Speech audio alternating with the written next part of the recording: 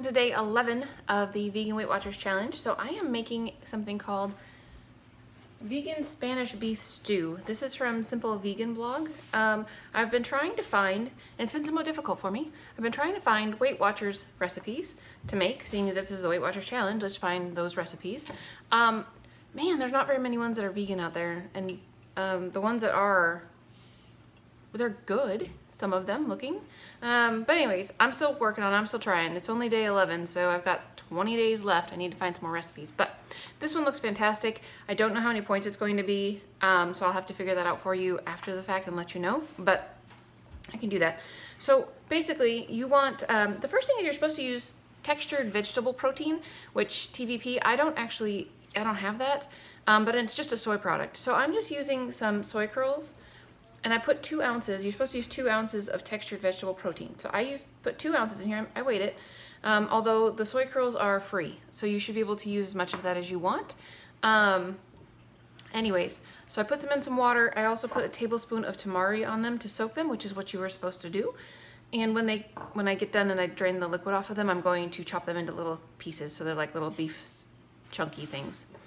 So anyways, that's step number 1. You want to get that and you want to let that sit for like 15 minutes. And then the next thing that you want to do is get some garlic, which you need 2 cloves of garlic, which I'll just get garlic and dump it out of the container. 1/2 of an onion finely chopped, 2 large carrots chopped into bite-sized pieces, and a medium potato chopped into bite-sized pieces. So that is my 1/2 of an onion, a couple carrots, and a potato. So you put this on the stove with your garlic, and you cook this over medium-high heat with a little bit of water for 5 minutes, stirring occasionally, and then we're going to start adding ingredients like one at a time. So after that, you're going to put in some flour, which it calls for 2 tablespoons of flour, whatever kind you want. I'm just going to use brown rice flour. And then you cook that, stirring the whole time for a minute, and then you add 1/2 cup of red wine and stir that for another couple of minutes. Now, wine is 1 point per ounce, so 1/2 cup is going to be 4 points. So I do know that part straight up off the top of my head. I know that equals that amount. The potato, I don't know. I'll have to calculate that one. And some of the sauces that are in here, like the, let's see, the tamari, I have no idea. So I'll have to figure that out. Anyways, so after you get the wine in there, you want to add broth and tomato paste and bring it to a boil. And then add some more tamari and your TVP, which I'm using soy curls, bay leaf, pepper, and salt, and cover and cook it on on medium heat for 20 minutes. So that part's not too difficult. So I'm going to go do those things, and let's see, let me tell you how much you add. So it's 1 cup of veggie broth, 2 tablespoons of tomato paste. I'm going to put in 2 bay leaves, 1/4 teaspoon of ground black pepper. I'm going to leave out the salt, but it says 1/4 teaspoon. And then after you're done cooking that, you want to add in the peas at the end. So after your 20 minutes, it says to add, I think basically a bag of frozen peas. It says 10 ounces, I think. Oh no, 1 cup. 1 cup of frozen peas. Just dump in some frozen peas. You don't need to measure them. They're free, and however much you want is just fine. And then cook it for another 10 minutes. And that's it. And you're going to have vegetable beef stew. So I'm really excited about this. How much extra tamari did you need? Oh, you're supposed to add in 1 more tablespoon of tamari when you put in the water, the broth, and the tomato paste. So I'm gonna go get this going because I need to get ready to go to work and all that good stuff. So I will let you guys know what this tastes like when it's done and show you what it looks like. I think it's gonna be fine. It looked beautiful on the picture, which, yeah, my photography is never that awesome, but it looked really, really delicious. So I'm gonna hope that this one's gonna taste really good. So I'll see you guys in a little bit. Alrighty guys, so calculated it out, makes 12 points total, and it made 2 good-sized bowls.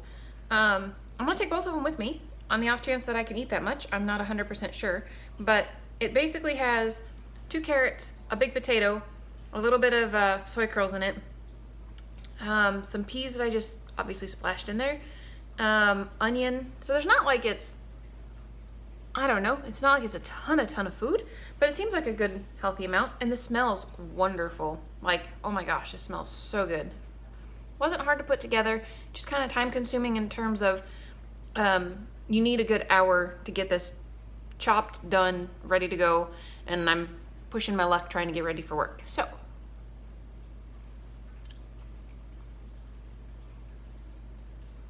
that's very good. So sticky. It is very, very good. Potentially, you could consider leaving the wine out, dropping it down 4 points, and just adding in another half a cup of veggie broth. I actually used the Better Than Bouillon no beef broth because it's beef stew. That just made sense to me. And just adding another half a cup of beef broth. No beef broth. I think the wine gives it a little bit of a richness, and that's probably what the Spanish part comes in, because the rest of it's not really, I mean, there's not like there's a specific spice in there or something that you go, oh, well, that's Spanishy. So maybe that's the wine part, but it is very good. I would totally make it again the way that it is, although I would also consider making it without the wine if you were trying to cut the points down just a little bit more, make it so you could eat more and have a few less points. That actually would work out really well. So I took, I have a little baggie with some gluten-free pretzels in it. They're vegan gluten-free pretzels. Anyway, there's 13 in there, and that's 4 points. So I have 2 bowls of soup, which is 12, and that, which is another 4, so 16. And I'm going to have tea when I get to work. Maybe I'll skip the tea tonight, because that would be 22 points already. And then if I get home in the morning and I'm hungry, then I won't have any points left. Of course, I could eat an apple or banana when I get home in the morning. Yeah, I'm just gonna have tea. I like tea. I'd rather not eat. I'd rather just have fruit in the morning if I'm going, I'm gonna have a cup of tea. I am. Okay, anyways, I gotta go. It is time for me to leave for work, so I will talk to you guys again in the morning, and I hope you're having a great day. All right, guys, so food last night. The pretzels were amazing because, yeah, they're awesome. I love gluten-free pretzels. They're so good. And then I had my soup. I ate twice. And it was a little bit too much both times. So I would say that probably would have been 3 servings rather than 2. And I picked out some of the potatoes and didn't eat them from either bowl because I'm not a huge fan of potatoes anyway. So it was just too much potato for me. But it was very, very good. It was very filling.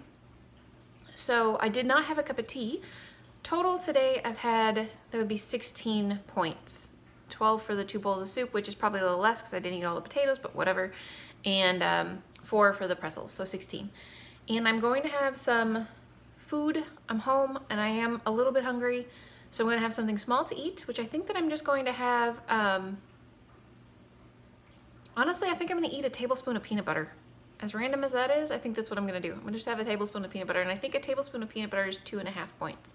So I remember 2 tablespoons being 5, I believe. So that's what I'm gonna do. Just gonna eat it right out of the container with a little tablespoon and just scoop some out, and yeah, that's what I'm gonna do. So anyways, that's it for me for today, guys, and I will talk to you again tonight, and I hope you're having a good day.